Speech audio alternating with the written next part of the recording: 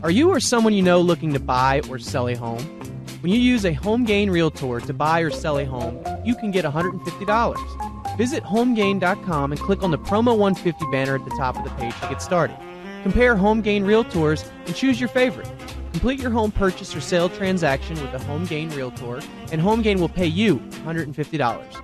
Get started today by going to HomeGain.com. Welcome back, everyone, to Real Estate 360 Live. I'm your host, Ryan Sloper, joined today by my guest, Louis Cammarosano, the general manager of HomeGain. A quick reminder, the show is designed and dedicated to building the Washington, D.C. Metro's housing and credit markets one house at a time. If you ever have any questions, concerns, or real estate needs, the best number to reach out to us is 877-245-2030. That's 877-245-2030.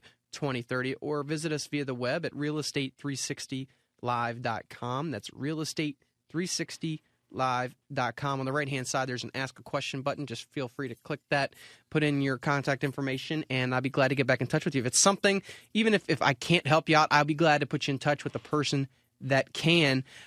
It's time for this week's Market Movers, and this segment was brought to you by HomeGain. HomeGain is the place to get you started buying or selling a home, finding a realtor, and getting real estate questions answered. If you go to HomeGain.com today, you can see exactly what I'm talking about. All you have to do is type in your home's address, and you'll get an instant free estimate of your home's value online. It's a great way to monitor your home's value, and it's totally free. So, guys, when you get a chance, check that out today at HomeGain.com. So I want to let you guys know what's ahead this week that could affect interest rates and move them up or down one way or the other. Like I said, they're at historically low levels. This week's the key economic data tomorrow. September Consumer Confidence Index will come out on Wednesday. August new home sales will come out. Thursday is the August durable good order and weekly claims. Friday is the August personal income and spending.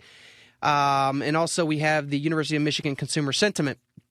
Obviously, we still have a lot of focus on what's going on in Europe. It's a mess over there in Europe. I believe that there's some focus this week that will go on what Spain's actual intentions were, asking the ECB to buy some of its debt. So there was going to be a lot of focus on that. Also, I believe it was German Chancellor Merkel and French President clashed 2 days ago over the timetable for the starting point oversight of Europe's banks. So a lot of the discord that's going on in these regions is forcing money back out of Europe and putting stuff back into U.S. Treasuries and German bonds. We're going to, continue to be the safe haven, even though Louis and I, both of you and I agree that we're not necessarily we wouldn't put our money here, but that's where the majority of the rest of the world is putting their money. And it's going to continue to, we're going to continue to see a low interest rate environment for an extended period of time. We don't know how long that's going to go for. But, while all this is taking place, for the people that are out there that are searching for homes right now, that are looking to refinance into a new 30-year fixed rate to protect themselves from the future inflation that's going to rear its ugly head at some point, there's opportunities to be had.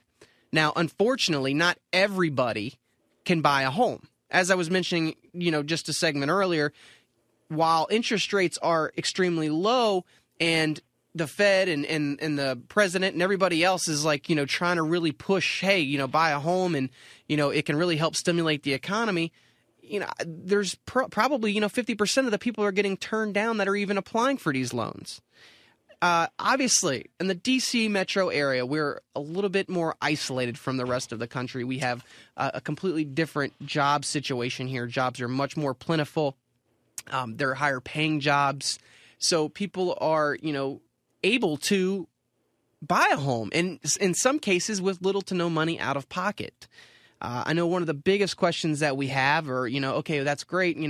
I've been renting for 2 or 3 years and I want to buy, but I don't have any way to save up 20% to put down on a home. Well, the fact of the matter is that's just not true. You don't need 20%.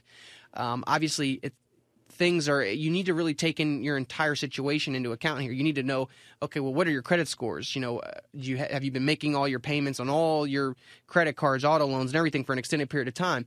Most people don't even have the slightest idea of where their credit scores are. Okay, so that tends to give them pause when they have a lender pull their credit for the first time trying to apply for their first home loan.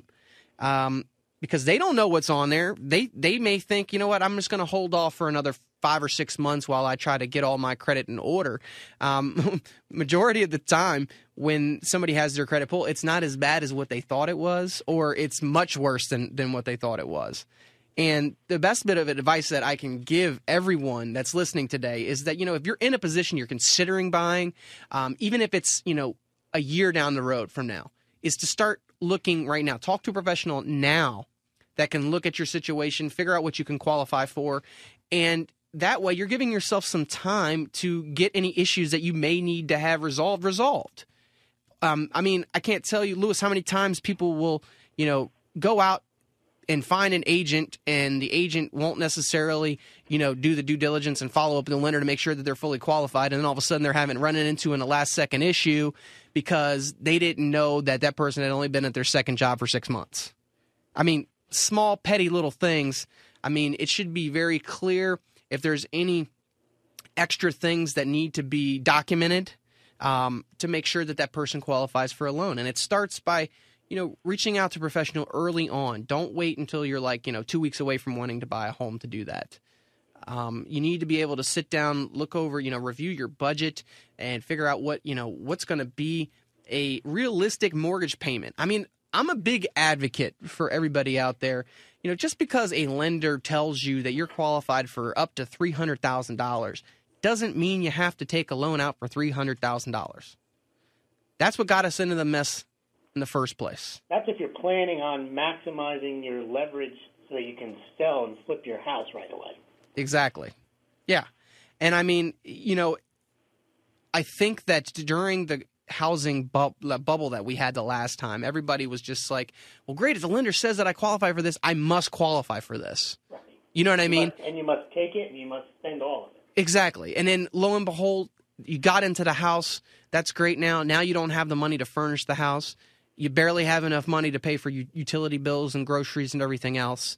And, if anything, I think that we need more of a common sense underwriting approach.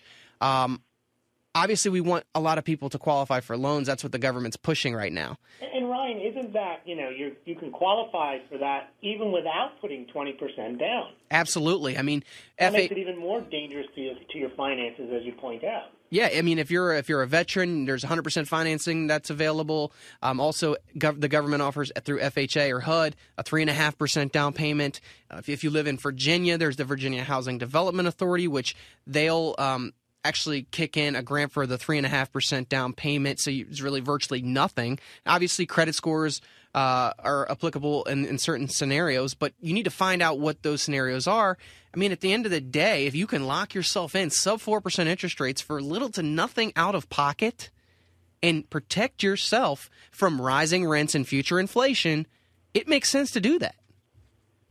We're talking, rates that are down. In some cases, I want to say that the Freddie Mac average for an FHA or rather the FHA 30-year fixed average was somewhere around 3.35% last week, Lewis. It's insane. I still, every time I look at the interest rates, I'm kind of just amazed. I'm like, okay, this has got to be too good to be true. It's got to be too good to be true, but it's not. And the fact of the matter is that there's people out there that are still sitting on the sidelines, believe it or not, thinking that one day they're just going to go to 1%. That's not going to happen. Obviously, I didn't think that they would go as low as they are now, but it comes a point in time where it doesn't make any financial sense for a bank to lend out at a certain level. I feel like we're at that level now. We're at that level. As a matter of fact, the Federal Housing Finance Agency just came out and said that they are getting ready to institute another guaranteed fee. Okay, well, basically, for you out there that are trying to obtain a mortgage, what it really means is that this additional guaranteed fee that they're going to tack on for the servicing of these loans and the selling off of loans later on is going to be reflected in the actual rate sheet. So what it really means is that you could have a potential higher interest rate by 1/8 to 1/4% once this fee is implemented. This starts as of November 1st. So, Louis, it goes back to what you and I have discussed many times. It's like, okay, so it's great that the Fed's doing all these things to try to keep interest rates low, but on the backside, Congress and everybody else is trying to implement more and more fees, so it just raises them right back up. Yeah, they're not, as we mentioned earlier, if they wanted to put people to work, they could just make up jobs and use this money to give people jobs. They could use the money to debt forgiveness for people in their homes. And no, this QE3 is just meant as a bailout for the banks and Freddie Mac and Fannie Mae. It's not really helping anyone. No, it's not helping anyone. And the people, if you look at anyone, it's not helping potential home purchases or home sellers. Although it probably, they can't hold back all of it. I mean, some of it will get lent out, and some people will benefit from it. But again, it'll be the people that are more creditworthy, the people who aren't really struggling to begin with. And many of the rich. I mean, right. The fact of the matter is that the rich are the ones that have solid credit, majority of them. They've got huge incomes that they can show on paper that can allow them to qualify. I mean, they can buy investment properties with 20 to 25% down all day long. So they can buy, when most families are just happy to have one house, they can go out there and buy, 10, 15, 20 of them. Right. So you have the whole plan in reverse, that somehow these policies that the government came up with were designed to get everybody into houses, affordable houses. What you have now are foreigners buying the houses. You have investors buying the houses that used to be owned by the people, and now they have to rent from them. And what's interesting about that as well, Lewis, is that, with this low interest rate environment, you have more and more investors buying these houses, so it's not necessarily people that are looking to just move in and live in them. The home prices are actually rising relatively fast, especially in the DC metro area. So it's not like that these are, first-time home buyers, all of them, that are able to see these gains. It's the rich that are buying up a lot of it. And I would venture to say that this is likely to continue. More and more people, I mean, if we just look at the basic math, I mean, there's about 11 million homeowners that are still underwater, about 1 in every 3 people. You look up, and they're going to, whether you do QE 3, 5, 7, whatever, they're still going to be underwater. Yeah, that's not going to change. I mean, you would need another, for some people, another 50% appreciation to get them back to the levels that they could get out of their current house. Right, but those houses at those levels were not sustainable because who in their right mind would pay $600,000 for a home? It's 80 miles to the nearest city and is now worth $150. That's not going to happen. Yeah, it's not going to happen. Unfortunately, there should have happened in the first place. Yeah, but for those people that are stuck in your homes and you're trying to find a solution, a short sale may be an option for you. And I'll let you know when we come back why you should consider doing that before the end of this year. When we come back, stay right there.